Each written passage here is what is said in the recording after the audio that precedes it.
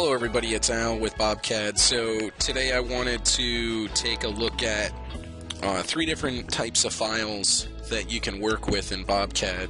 STL, DXF, and a SLDPRT file, or a solid. So to begin with, let's look at the STL.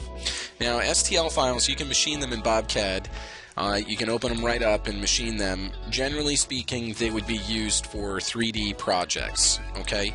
And there are some characteristics of working with STLs which defines that. Generally speaking, if you're going to do 2D machining, and if you look at this part, this is definitely a 2D part. There's pockets and some holes that need to be drilled. You would either work off surface edges or you'd work off a wireframe. When you have an STL file, you cannot extract the wireframe from the STL. It's not really that that's a problem, it just doesn't give you the same control that you would have with typical 2D type routines. So you would set this up as 3D routines. The other thing you would look at is when you run this through the stock wizard, if you choose rectangular stock, it's not picking up the minimum maximum of that part. We would either need to use a solid stock and have a solid body STL file for our starting stock, or what you're going to end up doing is just sketching a boundary, and that's what I'm going to do here. This is let's say 6 by 2.5. Alright, so we'll say 2.75, and we'll make this 5.75. So I would draw up a rectangle first, and then I'll run this through the stock wizard, and then in this case I'm going to just pick my wireframe to set up my boundary. Okay, so again, this is working with an STL file.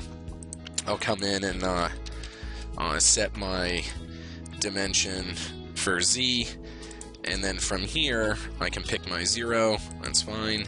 And then instead of using like the drilling routines or the 2-axis routines, I would use a 3-axis routine.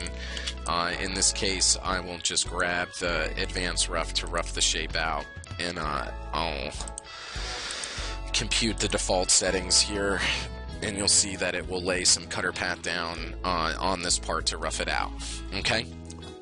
So the next thing we want to look at is working with a DXF. Now again, you can work with the STL files. I would recommend it for more 3D shapes. If it's more 2D type routines, then I would prefer to work with a DXF file because it will give me more control, like cutter comp and where I lead in and lead out and different things like that. So let's create let's actually open a new file. This one we'll choose DXF, and we'll grab the same part. Now my background is black, so we're not going to see the geometry, so I'll just select everything and change the color of it so I can see it on my screen. Okay? So here we have a part print, a couple of different views.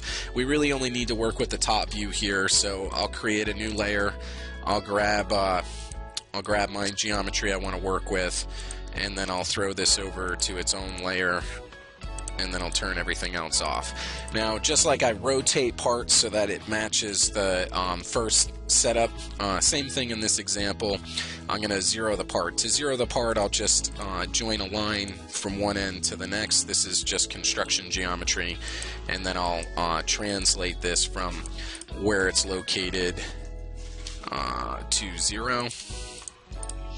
Okay, so now I have it on 0. The next step would be to set up the job, run it through the stock wizard. You know, I can add additional stock on the top or bottom, you know, and then go ahead and set what my origin is, and then I can start machining from here.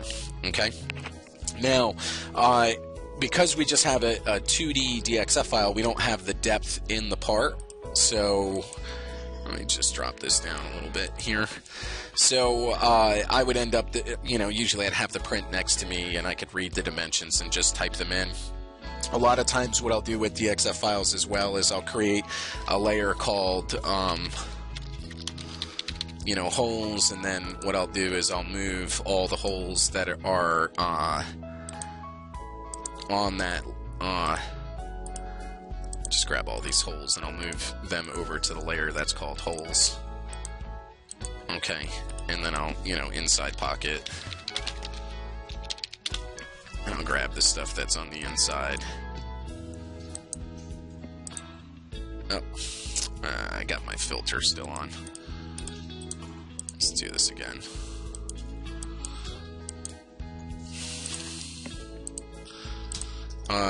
Not necessarily a necessary step, not necessarily a necessary step, but it does make it a little bit easier when you go to do your selection. You can go through and pick up what you want, okay?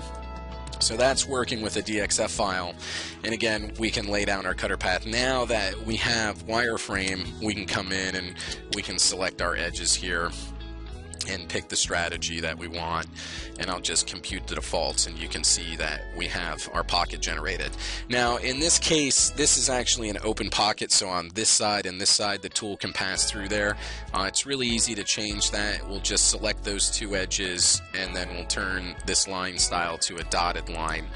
Okay, so now we have a dotted line. We'll reselect our geometry, and then we're going to just edit our pattern to be an advanced pocket, and then that will allow the tool to pass through on those sides. Okay, so we went from an STL in this example where we used all 3D toolpath, then we went to a DXF where we're going to just separate out our boundaries and do our 2D toolpaths. The next file we're going to look at is working with a solid model. In this case, it happens to be an SLDPRT, but it could be an IGES, it could be a step, it could be a pair of solids, whatever format you have available to you. So again, I'll take my model and I'll orientate it to the first setup.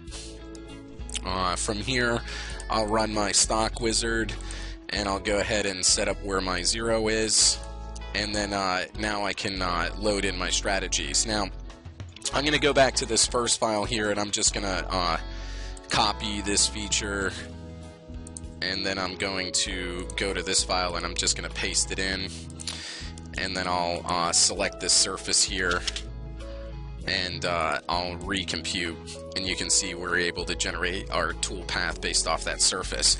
Now, because again it's an open pocket, what I'm going to end up doing is creating a new layer, and then I'll extract the wireframe from that face. Let me see if I got it. Nope, I didn't get it. Let me do it again. Utilities, extract edges, single.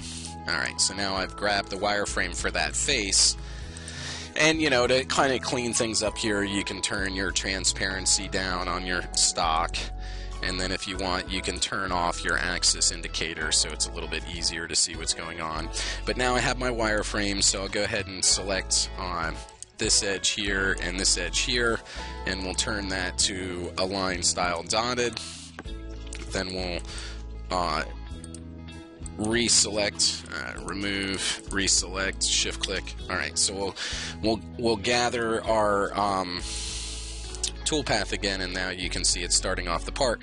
But the difference is, you know, I want to set where my 0 is. So when you're working on the wireframe DXF file, when you go to define your depth, when we're up here at the feature, we're going to just read the print, and we're going to type in what the amount is, and then we'll compute it, and that will set up what our depth is. When you're working off the solid, what you can do is you can actually pick it. So we can say pick bottom, and then we can grab the bottom, and it will pick up the depth automatically based off the geometry that's on the screen, and then we can compute it. So 3 different types of geometry: STL files, DXF files, and surface files. STL files are good, DXF files are better, and the best would be working with the solids directly. So if you have any questions about working with any of these types of files, or if I can help in explain things in more detail, reach me at my Facebook or my YouTube or in the forum that this thread is posted in, or this video is posted in. Thank you so much today, guys. Have a good day.